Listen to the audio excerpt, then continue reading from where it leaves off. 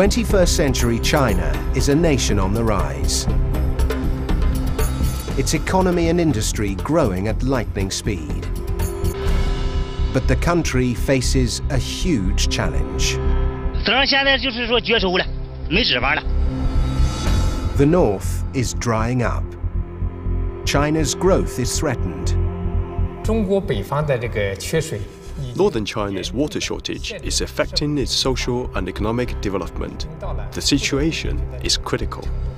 Enter one of the most ambitious engineering projects of modern times. The South to North Water Diversion Project is absolutely essential for solving North China's water shortage. A record-breaking chain of waterways, dams, tunnels and giant aqueducts to rescue China's parched north. Nothing has been tried on this scale before. It's a giant gamble. China's engineers are stepping into the unknown.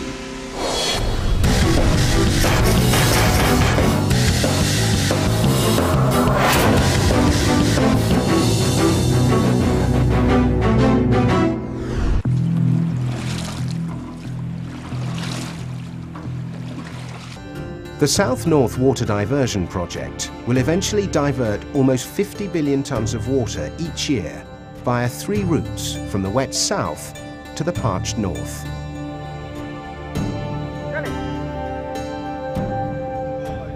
Engineers hope 5 state-of-the-art pumps will be the driving force behind the project's eastern route, if the delivery goes smoothly. For half of its 1,467-kilometre length, the eastern route's gradient is uphill. Without help, water the engineers want to go north will flow the wrong way. Their ambitious solution is building 22 pumping stations to push the water in the right direction.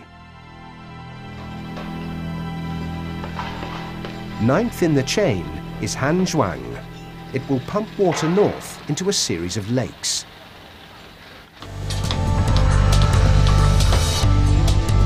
His station must pump water up a steep incline at a rate that would fill 3 Olympic swimming pools every minute. 5 pumps at the bottom of the structure will do all the pushing. They work by spinning angled blades called impellers. These give water enough energy to overcome gravity. But pumping that much water 365 days a year makes for one big electricity bill.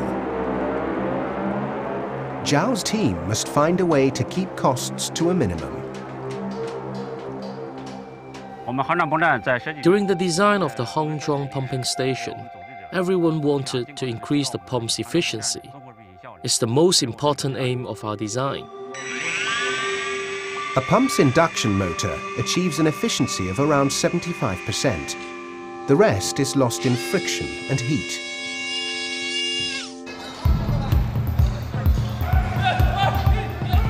Hanzhuang's engineers needed more than 81% efficiency. To meet their target, they turned to state-of-the-art technology.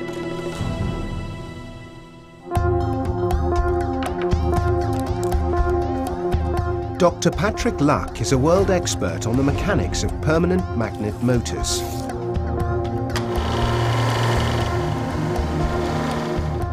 Their components are made from rare supermagnetic metals. The result is more energy is converted into motion. Put head-to-head with an induction motor, these rare metals make a dramatic difference to efficiency. So these motors, they have the similar speed, delivering the same torque.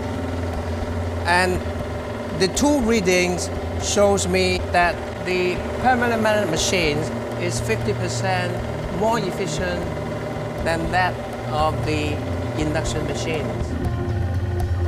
For the cost-conscious designers of Hanzhuang, installing permanent magnet-powered pumps was a no-brainer. The biggest reward for Cao and his fellow engineers is knowing, thanks to their hard work, the world's biggest hydro works will be fully operational by 2014.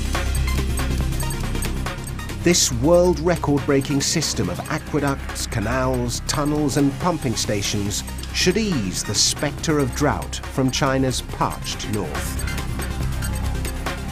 For the moment at least, the people of Beijing and northeast China can be confident their taps won't run dry.